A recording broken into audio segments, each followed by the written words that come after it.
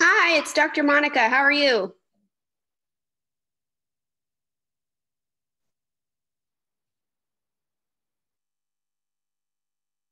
Can you hear me okay?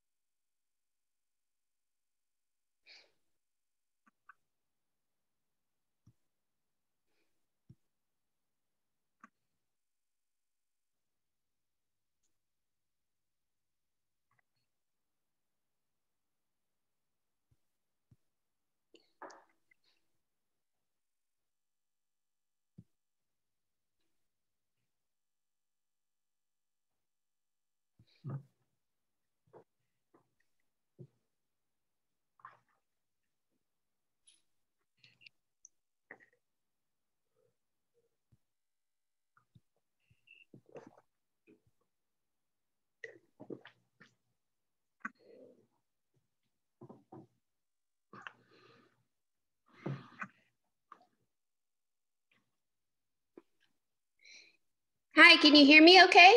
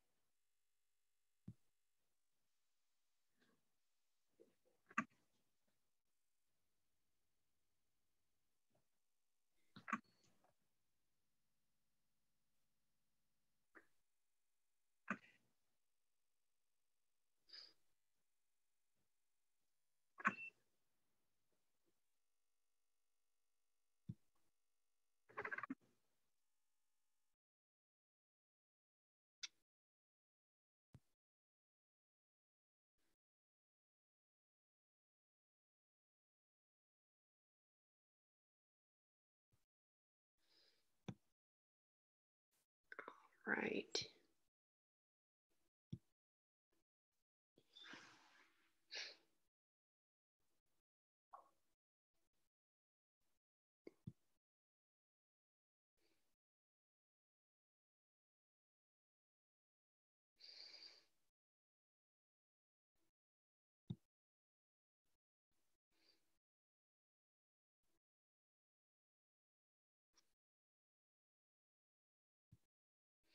All right, I'm going to get started.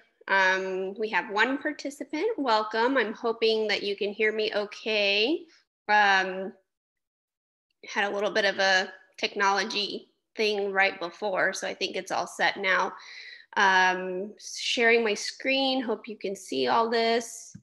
And let's jump right in. I have actually some really good info here today for this webinar. Going to kind of touch on a few different things, but so I'm Dr. Monica Vaghela. I am with Charlotte Natural Wellness. We're located off of Carmel Commons Boulevard, off of Johnston Road and Carmel Road in Charlotte, North Carolina. Our practice owner is Dr. Michelle Dillon. So I just kind of wanted to introduce myself. So here's a little bit more about me. I was raised using mostly natural Ayurvedic remedies. Growing up, when I used to get a sore throat, my mom would make me golden milk. Stomach aches, we use different types of seeds like fennel and ginger to kind of help with that. So just growing up, I've always been more naturally minded, and so kind of fell upon this career, and it really resonated with me, and decided to pursue it. Went to Southwest College of Naturopathic Medicine for my 4-year medical degree after bachelor's. grew up in the Charlotte area, went to UNCC for my bachelor's. And then my focus is really hormones, gut health, thyroid health. I work a lot with women's health as well. And I really like spending time educating my patient to make sure they really understand why we're doing what we're doing as far as therapies go, and really helping them understand their own bodies to feel better. So that's my goal and kind of why I do these webinars. I haven't done one of these in a while, but I just really like to spend time educating my patients. We also have just a quick introduction on Dr. Michelle Dillon, our practice owner. She works with a lot of moms. That's been her passion, and helping people, who are tired, lethargic, overwhelmed. She also went to the Southwest College of Naturopathic Medicine. So there's just a little introduction on her. All right, so let's jump right in. Let's talk about the immune system, because we are jumping into the winter months, and definitely some viruses, colds, flus, COVID, all kind of in the mix coming up here in the winter season. So what is the immune system? The immune system is a network of cells that help protect you from bacteria, chemicals, viruses, allergens. Your immune system makes antibodies, and those antibodies can actually remember every germ it's encountered and can quickly remove it with those antibodies if it's been exposed to this germ before. So chronic exposure to pathogens such as the cold or flu can lead to infections, chronic inflammation, allergies, autoimmune disease. So just kind of like that, like with the flu, with the cold, these viruses change. But a lot of times, if you get a similar strain or a strain that you've never had before, will determine how severe your immune response and how severely you would be feeling sick. And so it's very, very interesting, our immune system. And what really ties the immune system is our gut. So I'm going to spend a lot of time talking about gut health and our immune system in a future slide. But we now have learned that 70–80% of our immune system is based in our gut. So what you eat plays a huge role in your ability to stay healthy.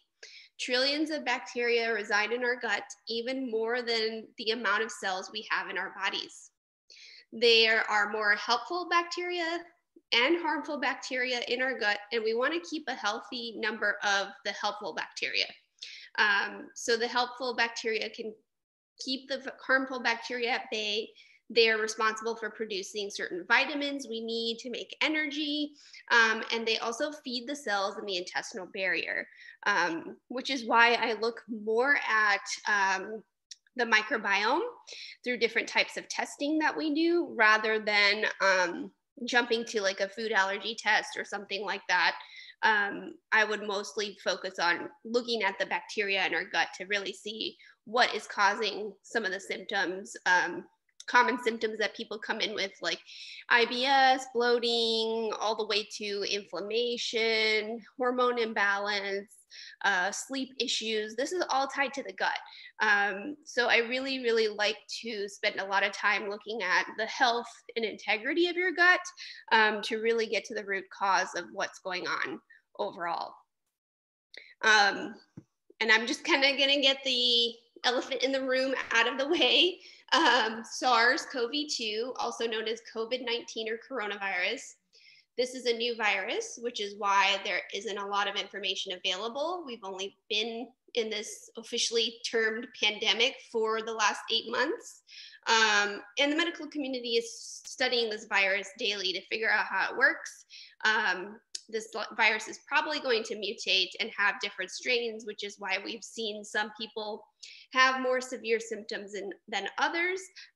But this is also in combination with a person's genetic makeup, their immune system, their gut health, and how well they eat every day, how well they take care of themselves every day. So there's a huge correlation with our personal health and how we respond to something like this. And so what we do know, common symptoms, very similar to a cold or flu, but also very different.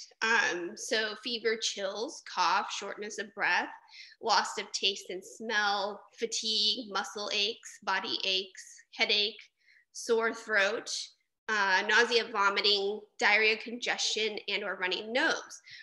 So I have had a few people that I know that have had this virus, and they've had, it's very interesting. I've had people that are having just like shortness of breath and loss of taste and smell, all the way to like the full blown muscle aches, body aches, including shortness of breath, loss of taste and smell, fever, chills, cough. So kind of like two extremes. And then there is a post-COVID syndrome, just like with any kind of viral exposure. Some people get chronic fatigue, brain fog, body aches, headaches, shortness of breath. Some that have genetically predispositions will have an increased risk of clotting. And there's also been reports of scarring on the lungs. So just kind of knowing that there are similar associations with this virus as far as like, after the virus, still experiencing some symptoms. Another thing to look out for is cytokine storm. This is an immune reaction when too many cytokines, which is produced by your immune system, are released into the bloodstream, causing inflammation, nausea, fever, chills, and severe fatigue. Overstimulating the immune system can definitely lead to something like this. So you just want to be very careful in what you're taking and really talk to your doctor about what is going to be best for you. So let's jump right into some of the things that I'm really recommending people focus on during this time. I would say sleep is huge. Immune function can be affected when we don't get enough sleep. Our bodies actually are repairing when we're sleeping. They're repairing tissue, they're breaking down old cells to get rid of them, making new cells, making hormones, making neurotransmitters, everything that you need to get through the next day. When we don't sleep enough, we're not giving our bodies enough time to do this, which is why the next day we wake up tired, exhausted, and then it's kind of like a buildup. If this happens on a daily basis, you're basically running on empty all the time. Sleep can be disrupted with stress, blue light from devices, work schedule, or even eating too much of a heavy meal right before bed. So there's a bunch of things that you can do to kind of help get better quality of sleep. I recommend drinking some teas like lavender, chamomile, passion flower, even lemon balm are helpful. Anything that's herbal, that's not going to have caffeine in it, is helpful. Avoiding blue light from devices. So I usually tell all my patients to turn off or just don't stare at a screen at least 1 hour before bedtime. Find something else to do, read a book or meditate, just something that doesn't involve being in front of a screen. Now, if you must be in front of a screen due to work or whatnot, there are different ways to kind of get around that with, the iPhones for sure. I know you can set your phone to turn off the blue light after a certain time. There are blue light filtering glasses. Even if you're not a prescription wearer, you can still get a non-prescription form of those. So there's different ways you can work around it, but ideally at least an hour before bed, I would say just no blue light exposure. So there's, and ideally you want to shoot for 7 to 9 hours of sleep per night. Where did my screen go? There we go. Sorry about that. Ideally, you want to get 7 to 9 hours of sleep per night. You know, this varies per person, depending on just your health and your immunity and things like that, what is best for you. Okay, so stress. Have you ever become sick after a stressful deadline or exam? I remember in medical school, even in undergrad, right after finals, I would always get sick. And stress can weaken your immune system by increasing the hormone cortisol, putting us in fight or flight mode. So short-term stress is okay and actually healthy, but when we live in a state of constant fight or flight, we are increasing inflammation and decreasing the production of white blood cells that can fight off this infection. So common stressors, of course, work anxiety, financial stress, tax relationships, poor blood sugar control, inflammation. So certain ways to decrease chronic stress, you know, are meditation, prayer, gratitude. Journaling is a great way to express gratitude, breathing exercises and yoga. Just turn off the news, especially currently with all the stuff going on with the recent election and COVID and everything. Just turn it off. Schedule yourself a time per day if you need to get informed or whatnot, but then don't check it again over and over and over again because it's just stressing you out. And another thing I usually recommend, and this also helps with your circadian rhythm, your sleep cycle, is getting natural light every morning before 10 a.m.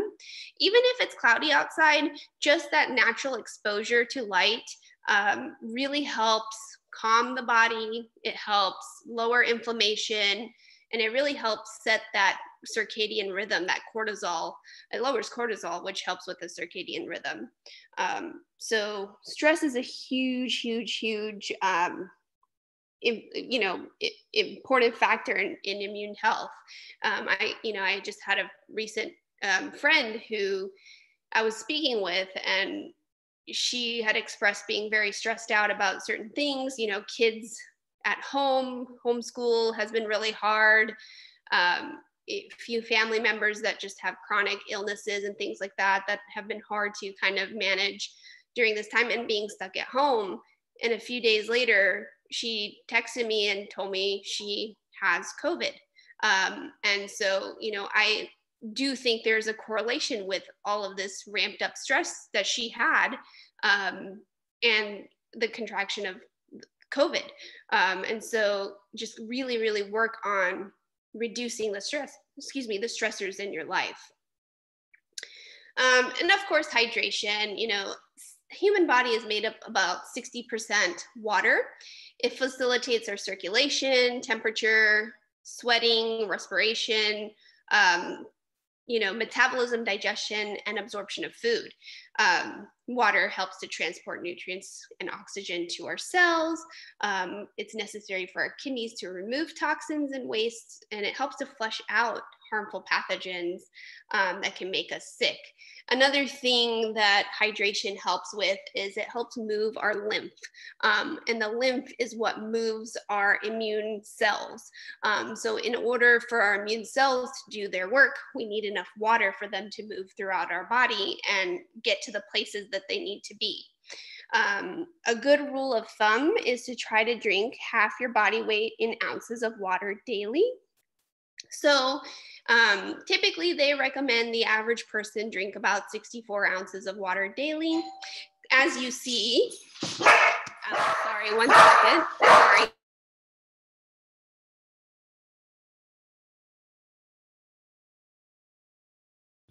As you see, this person is drinking out of a steel container. So I usually recommend drinking out of a steel container such as this. I would avoid plastic water bottles, as those can definitely have association with BPA and other chemicals that actually can throw off your hormones called endocrine disruptors. So we can definitely talk about that in another slide or another webinar if you're interested in learning more about that. But ideally, I would recommend kind of doing water from one of these types of bottles. Also, exercise. Physical activity helps to flush out pathogens from our bodies by moving your blood and sending oxygen to your cells. So in addition with hydration, we need to move to actually move our blood flow. And so this helps to lower stress hormones. It helps to decrease inflammation. Sweating is another way to move out toxins from the body. Remember to pay attention to your body, as too much exercise can have the opposite effect. And meaning, what I mean by this is over-exercise can make you more prone to injury. I've actually had women who exercise too much that actually throw off their hormones, affect their periods, things like that. So just knowing that, physical activity can help with just movement of pathogens out of our body. And like I said, I wanted to spend a lot more time talking about food and the importance of gut health and that sort of thing. So I am going to kind of get on a soapbox about this. Clean eating. Symptoms of a poor diet can reflect in fatigue, low energy, brain fog, poor memory, hormone imbalance, insomnia, mood imbalance, diabetes, and thyroid issues. So this is quite a bit, a variety of symptoms too. So eating a balanced diet with unprocessed foods, focusing on eating whole foods like nuts, seeds, legumes, fruits, veggies, eating the rainbow, as many different colors as you can eat, tolerate, lean meats and fish, ideally humanely raised, grains like rice. And then I typically say your plate should be at least half full of veggies, and about a quarter of your plate should be a healthy protein, and a little bit of healthy fat as well is very helpful in a good balanced diet. The reason I focus so much on this is because not everyone, I have patients that come in and they say, well, I don't really do well when I eat salad or kale or something like that should be healthy for you. And so what I typically say, this is why I focus on gut health, because in my mind, when someone's telling me this, I'm thinking that something is off with their gut microbiome. And I really, really recommend testing and looking at the gut integrity. So really just focusing on, not eating inflammatory foods like chips or fast food or, sodas, things like that can really, really weaken that gut integrity, allow for bad bacteria to overgrow. You really want to just eat things that are going to help create a better microbiome, a better flora for your gut, which will help with your overall wellness and even just overall prevention of viruses, disease, anything like that. So you definitely really should focus on this as a huge part of your day. Like meal planning is super helpful, because a lot of times people are like, well, I'd like to do this, but I just don't have enough time, or I think of something too last minute and then I have to rush out and eat whatever I can find. And so really like maybe spending a couple of hours, maybe on a Sunday or whenever, to kind of prepare for your week. You can even do something like just cut up veggies, or just kind of wash veggies. And that way, like that takes away some of the things that you have to do in preparation for making a meal throughout the week. It's just little things that can really help overall with your gut health and just overall kind of staying in a good routine with good, healthy, clean eating. So if you do get sick, what kind of foods should you think or focus on? Bone and or vegetable broth are really helpful. mushroom teas really help with the immune system, specifically chaga and reishi. Electrolytes, coconut water is super helpful. Electrolytes actually can help prevent or help kind of with high fevers as well, like just kind of moving everything through your system, moving pathogens, moving the immune cells. So getting electrolytes when you're sick is super, super, super helpful. You know, a pinch of Celtic sea salt can also help. A golden milk latte with turmeric and raw honey. This is something that I grew up drinking when I came down with a sore throat. It just kind of didn't feel good overall. Usually my mom would put turmeric, a little bit of raw honey, and black pepper. Black pepper helps with the absorption of turmeric. And so just kind of making something little tea like this and drinking it really helped.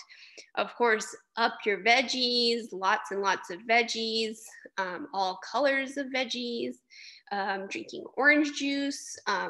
You know, if you can make it from fresh oranges, that's even better because those are high in vitamin C. Broccoli, which is rich in antioxidants and fiber, green tea, and garlic. And of course, none of this is medical advice. Remember, always check with your doctor before beginning a new regimen. And then elimination. This is one that kind of gets left off and not a lot of people talk about it. But even in Ayurvedic medicine, which is ancient Indian medicine, this is a huge, huge part of overall wellness. If you are constipated, if you are not having a daily bowel movement, you are not healthy. When you poop every day, you remove waste from your system and you're less likely to develop food sensitivities and definitely keep healthy bacteria in your gut. Daily bowel movements also help keep the nervous system functioning and lower stress. And how is this connected? So between the brain and the gut, there is a nerve called the vagus nerve, which helps communication pathways. So when there's chronic stress, that vagus nerve communicates that information to your gut, which can definitely alter the type of flora you have, the type of bacteria you have. It affects the making of certain neurotransmitters like melatonin, serotonin, things like that. So just kind of really paying attention to stress management and elimination and gut health and clean eating is all tied in together. So just eating whole unprocessed foods with enough fiber every day really helps to stay regular. And then just some precautions to take. You know, of course, this is stuff that's been being said for the last eight months. Wash your hands, 20 seconds minimum, wear a mask. And this is not meant to be a political statement. You know, there's definitely times when a mask is probably going to be necessary. And then there's other times where you don't need to wear one. Wear a mask in the appropriate places, like if you go out to the store. But if you're outdoors and going for a walk, you may not need it unless you're in a really crowded area. You know, flus, viruses, things like that, they're airborne. So, you know, you want to do something to kind of protect yourself, but also protect someone else in case you're walking around and you don't realize you have something. And then, of course, disinfect, socially distance. If you kind of feel different, maybe check your temperature. And strengthen your immune system with the tips that I have provided above and before. Invest in your health. This is, you know, this is for you. This is for your own quality of life and well-being. So it's important to kind of take responsibility for that and really take care of yourself. And then this slide, I kind of wasn't sure if I was going to present it, but I decided to go ahead. These are the supplements that I have found that may be helpful in immune support. I know specifically vitamin D is all over social media right now. Everybody's talking about it. You know, vitamin D deficiency is a common deficiency I see among many Americans. Being someone who's practiced in Phoenix, Arizona, which is a very sunny place, you would think that people would be fine because vitamin D is absorbed and made through sun exposure. And pretty much every patient I saw there had deficiency in this vitamin. And so really looking at your levels, you got to check your levels. This is a fat soluble vitamin. It's actually not even a vitamin, it's a hormone. So really you have to check your levels to make sure you're not overdoing it or have too little of it. So it's definitely important to talk with your doctor before starting any kind of supplementation. Again, vitamin C, zinc, turmeric are helpful with immune support. Andrographis, NAC glutathione really help with respiratory support. Probiotics, of course, gut health. Now we can do different types of testing to see what kind of probiotics might be most helpful for you, depending on what you've got going on in your flora. Fish oil, which is very helpful with inflammation. Elderberry, this one has been kind of up and down with being helpful in viruses. If you already have a virus, elderberry may not be helpful. It can be helpful in maybe prevention. And then there's also been use of melatonin.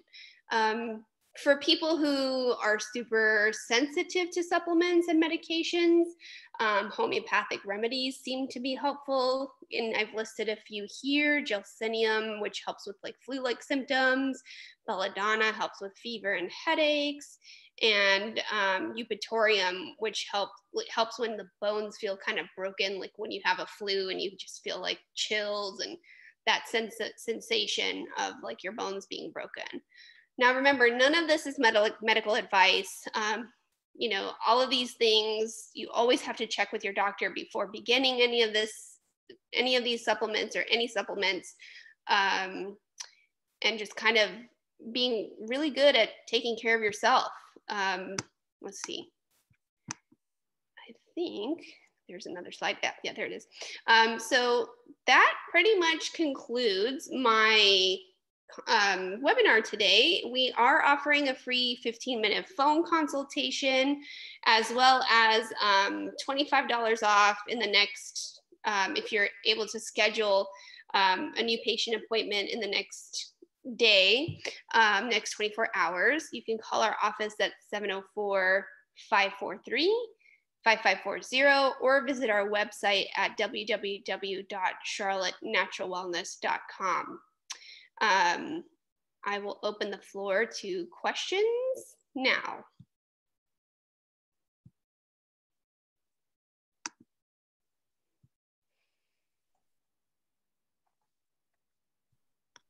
Hey, Dr. Monica? Yes. Can you hear me? Yes. Oh, I finally figured this thing out. This is Steve Vaghela. Hey, how are you? I met you at the Microcirculation Institute. Yeah. I am sorry you didn't have more participants. Oh, yeah. Well, we are recording this, so Okay. we should be sending it out to our patients, as well as probably posting it on our website. Okay. Yeah, thank you for doing it. It was great information. Oh, good. I'm glad you enjoyed it. Do you have any questions? And it's nice to speak with you after so long. Yeah, it's been a while. This pandemic is just crazy. Yeah. Yeah, I had one question. What is in your list of supplements the androphagus? What is that? What it was called? It's an herb. It just helps with respiratory health, immune health. It's something that we sell at our office, just like an individual herbal supplement. Okay. But I found it really helpful, like with people who have like really mucousy type symptoms, like the stuff. I was not familiar with it. Yeah. Is it standardized, guaranteed potency, or just a loose herb? We use standard process, so it's done through them. Oh, standard process. Okay. Yeah. Cool. I've got a client that I'd like to refer to you. She's got a lot of issues. She started with a functional medicine doc, but that was out of state, Mm-hmm. and she got a little bit into the process, and it just got to be so expensive. She said that she just discontinued it, Mm. and I said, you know, Manuela, you've got to get somebody local that can just sit down with you and, you know, just figure out what's going on. You know, Yeah, you can't do, you just don't do things like that. I don't think long distance. it's tough. Yeah. I do have some long distance patients, but um, it depends on the the patient and how often they're able to do visits and things like that too. So Okay. yeah, So would I just have her call your office there to schedule a consultation? And she's hmm got some sleep issues and environmental sensitivity, yeah, just yeah. some, among other things. She can give us a call at the phone number, or even she can schedule the consultation online as well. So if that's easier for her, like if she's got a busy work schedule or something like that and can't get on the phone. Yeah, it's pretty busy. She's got a Yeah. pretty busy schedule. So yeah, that might work out well for her. I'll let her know today. Okay. Yeah. Thank And her you. name is Manuela. Okay. Uh, I'm not sure the last name. That's okay. Yeah. Yeah. Just let her know that there's a link on our website to be able to schedule. Oh, okay. Well, Yeah. now you're not showing the site on your screen. What do you mean? I'm sorry, what was that? You're not showing the site on the screen. Go, give me your website. www.charlottenaturalwellness.com. Oh, Yeah, sorry about I meant to write that in. okay.